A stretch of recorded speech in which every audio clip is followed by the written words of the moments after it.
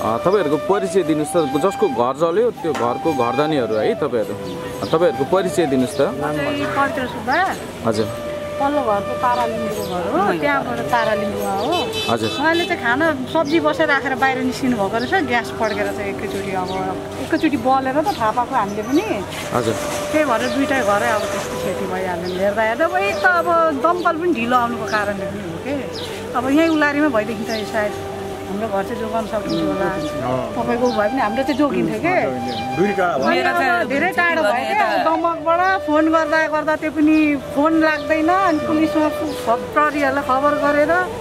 र ढिलो भएर नि तपाईले के गरेर त्यहाँ छोडेर बाहिर जानुभएको थियो तपाईँ खाना बनाएर यहाँ आएर गर्नु भएछ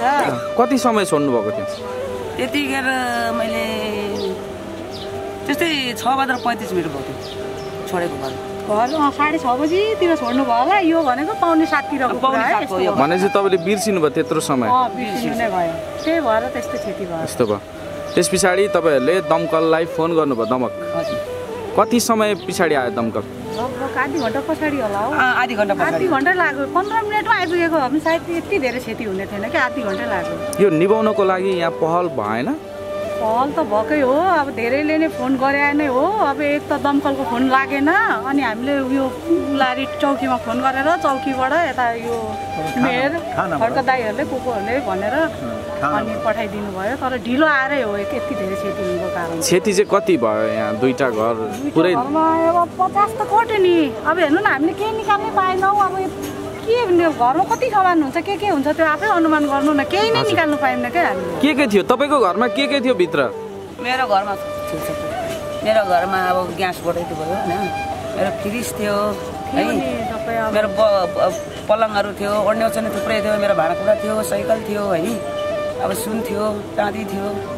पैसा थियो मेरो कागज पत्र थियो जस्तो सुनहरू त्यही कुराहरू पनि खोज्ने के भयो कि पुरै जलेर प्रहरीले त टिप्पणी लानु भएको छ सबै पुरिरहेको छ के पुरै दोकानको त सामान एउटै छैन छेल्लेबेले भइरहेको छ नि है भनेपछि दुईजनाको घरको गरेर 50 लाख भन्दा बढीको क्षति भयो केही नै निकाल्नै पाएको छैन यहाँ जस्तो नि यहाँ मान्छेहरूले निभाउने काम पनि भयो होला नि हैन भयो नि त्यसो त भाइहरूले पानीहरूले निभाउने कोसिस गरे पनि निभाए पनि त्यति भएर त यति पनि जोगियो त नभए यो पनि जाने थियो एक त दमकलले ढिलो आए उयो नै हो के तपाईहरुले थाहा पाउँदा चाहिँ पुरै ठुलो बलिसकेको थियो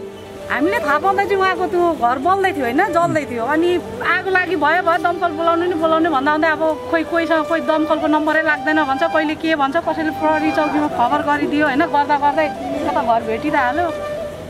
अहिले पड्केर अनि सबै भर्खरै उर्लाबारी नगरपालिकाका मेयर खड्गा फागुज्यू आएर यहाँको निरीक्षण गरेर जानुभयो के भन्नुभयो उहाँले भन्नुभयो अब के भन्नु अब आएर हेर्नुभयो के छ अब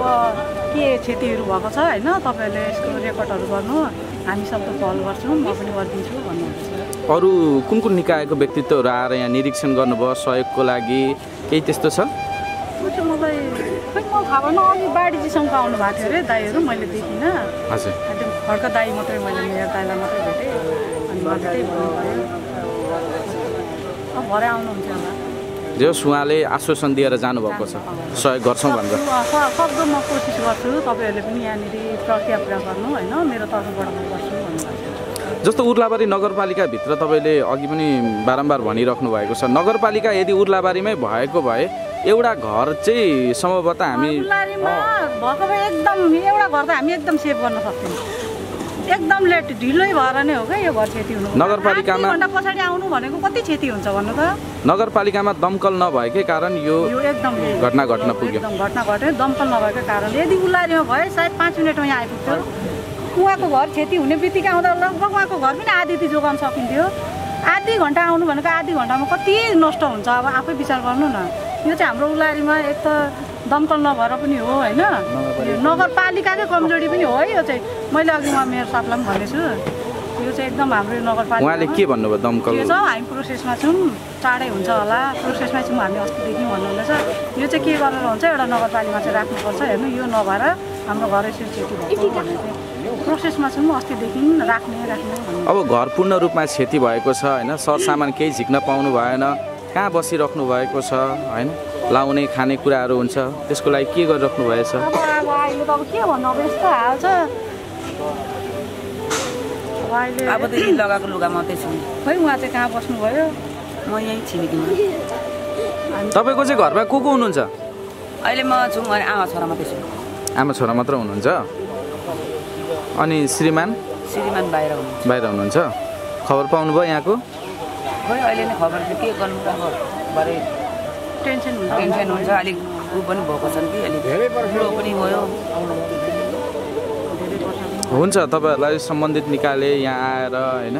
सहयोग गरौँ हामी त्यसको लागि पनि पहल गर्नेछौँ गरिदिनु होइन अब त्यही त हो नि हेर्नु अब यस्तो खेती भइराखेको छ अब त्यो लाइट देखिरहेको सबै छैन खानेकुरो मेरो केही छैन धान चामल सबै एउटा कपडाको तेन्द्र धरि निकाल्नु पाएन अन्य चाहिँ केही छैन पसलको त झन् अहिले त्यहाँभित्र खोलेर हेऱ्यो नि बेहाल छ पानी बक्के पानी नै पानी बेहाल भइराखेको छ क्या त्यो हिसाबको पानीले हुन्छ धन्यवाद मेरो त केही छैन आमा छोरा लगाएको शरीरमा लगाएको मात्रै कपडा छ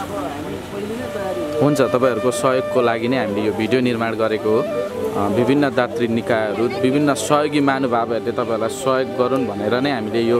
भिडियो निर्माण गरेका छौँ है त धन्यवाद